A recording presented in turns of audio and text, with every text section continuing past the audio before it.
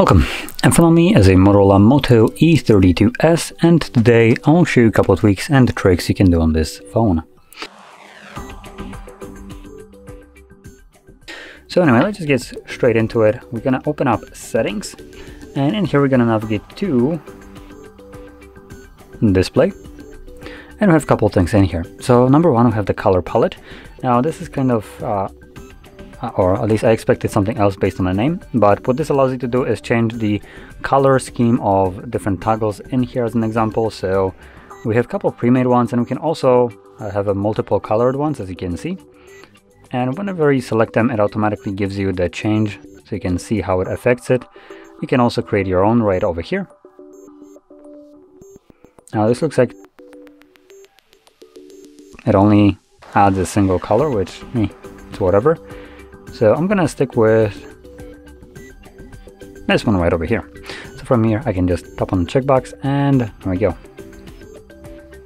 And as you can see, it changed the colors right here of these toggles. Now moving on to the next option, it's the dynamic apps, or whatever it's called. I honestly have no clue what it actually is called, but I'm gonna show you what I'm talking about. So when you have a dock at the bottom, you obviously have 4 apps. I believe we can make it have 5. Just check it out. Nope, not here.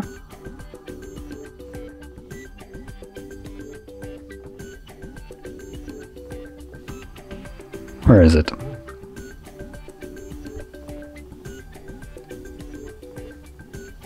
Unless we can't change it. No, that's just the tray. So yeah, it looks like we might not be able to change it. So let's just assume we have only 4. But if I remove one of these apps from here, just yeet, you can see that it shows me now a different app, even though there shouldn't be one in here. And this is showing me the most recent app, which was settings. That's what I opened, and that's what's showing up here. Now if I remove another app, it's gonna show me the previous app before that, which was photos. And now if I were just to, I don't know, open up some kind of other app like files, it should change. But it didn't, because why would it?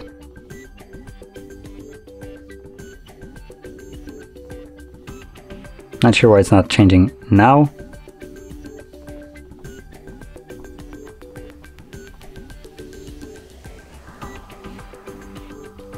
Come on, don't do me this dirty.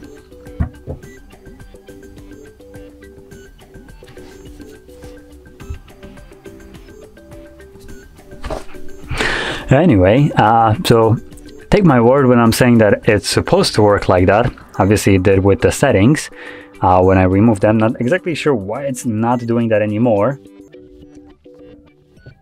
So if I remove it, will it switch it? No, it's still showing settings. So yeah, I'm not exactly sure why it's now bugging the heck out. But in general, it should show me the app. Now there is a little caveat. It sometimes will, obviously it will not show you apps that you have right here.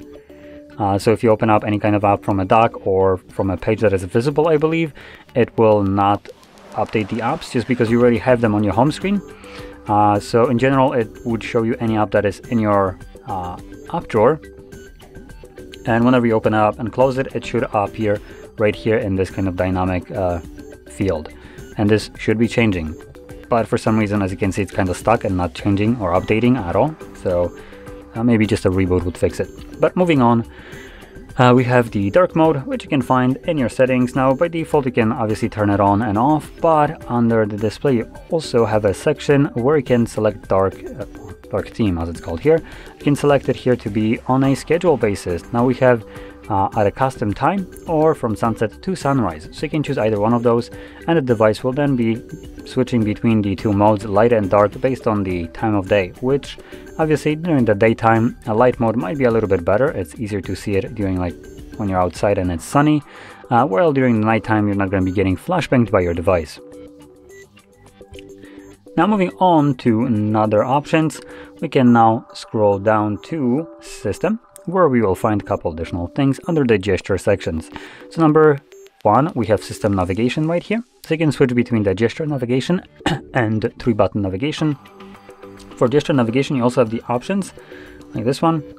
So we can increase the sensitivity of the swipe from either left or right edge. So if you tend to, I don't know, have a miss swipe or it doesn't like recognize it, you can increase the field of it. As you can see, it gives you a bigger field where you can just swipe on it, obviously removing this kind of like missed swipes. And we also have swipe to invoke assistant, so this basically allows you to swipe from bottom corner to get the assistant, like this. There we go. Now if you don't want this, maybe you tend to turn that on from time to time, you can obviously turn it off right here. Now moving on to another options, we have also double press power key to launch camera. That's the default one, but you can also change it to be assistant or nothing. Camera is pretty good, I would say. Now next thing is the flashlight, and that's also going to be the last one. This is actually enabled by default. Before I do anything, I'm just going to quickly lock the device and do this, and you can see it turns on the flashlight, and this basically requires almost very little maneuvering. I'm not like violently shaking this, and as you can see, it's turning it on and off. Now I personally would like to have an option where I can select the flashlight to be on a double press on the power button, but we don't live in a perfect world, so we don't have all the settings that we would want at every place. And the flashlight with the shake, in my opinion, is absolutely garbage. Obviously, if you probably go for a jog and you have your phone in your loose pants, then it might just turn on flashlight when you don't need it. So obviously I would probably turn that off. I can still access the flashlight from the notifications if I wanted to. As you can see, it's right over here. So the shake is just kind of meh to me. And obviously if you had problems with it turning on randomly, you can turn it off. Now with this being said, if you found this video helpful, don't forget to hit like, subscribe, and thanks for watching.